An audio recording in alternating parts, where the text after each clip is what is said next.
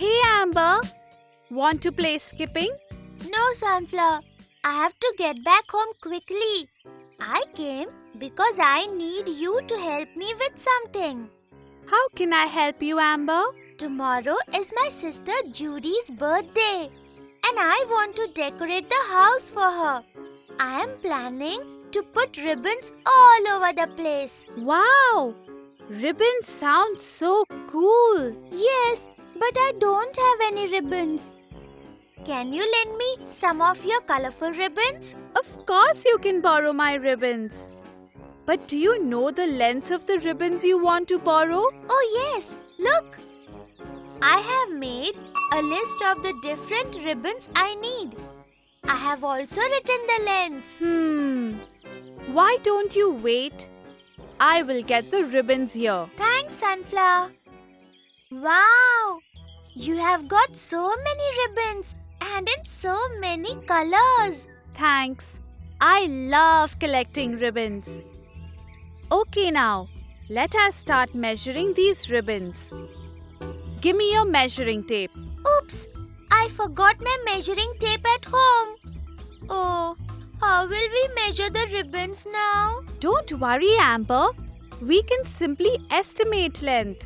What do you mean by estimating length? Estimation of length is like guessing the length of an object.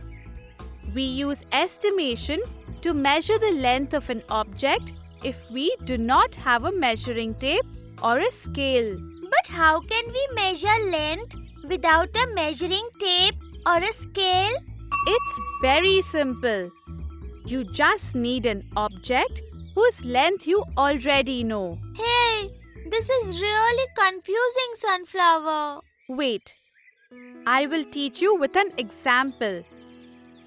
I know that the length of my skipping rope is 2 meters. I will use this skipping rope to estimate the length of this piece of red ribbon. The length of the ribbon is almost the same as the length of the skipping rope.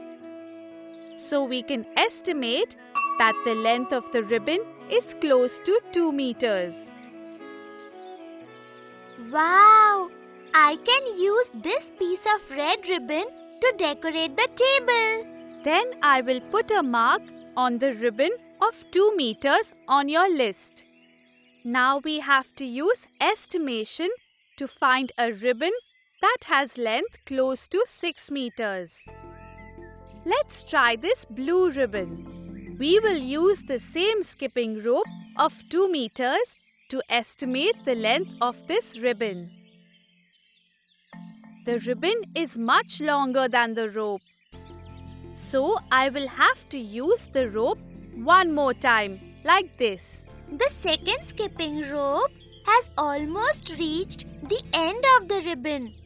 The total length of both the skipping ropes is about 2 meters plus 2 meters or 4 meters.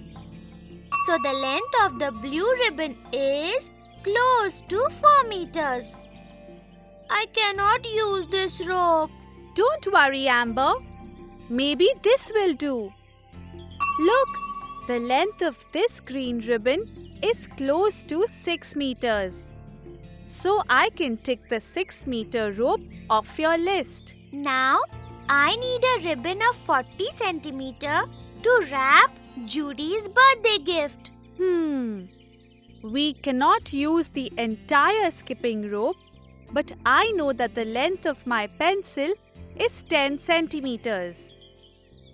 We will use it to estimate the length of ribbons in centimeters. Here's a nice pink ribbon you can take to wrap the small gift. Let's see if it fits your requirement. Oh, The ribbon almost has the same length as the pencil. So the length of the ribbon is close to 10 centimeters. We need a longer ribbon. Yes, let me try this pretty yellow ribbon. I will place the pencils again and again till I reach the end of the ribbon. The total length of the pencils is 10 plus 10 plus 10 plus 10. Yay! The length of the ribbon is close to 40 centimeters. I have all my ribbons now. I'm glad I could help you, dear. Thanks, Sunflower. Do come to Judy's birthday party tonight. Bye. Bye, Amber. Hey guys, I need to decorate the house for Judy's party. So, let's quickly go over what we learned today. We can estimate length when we do not have a measuring tool such as a measure tape or a scale available. To estimate length, we need an object whose length is known. We can compare the unknown length of an object with the known standard length of another object.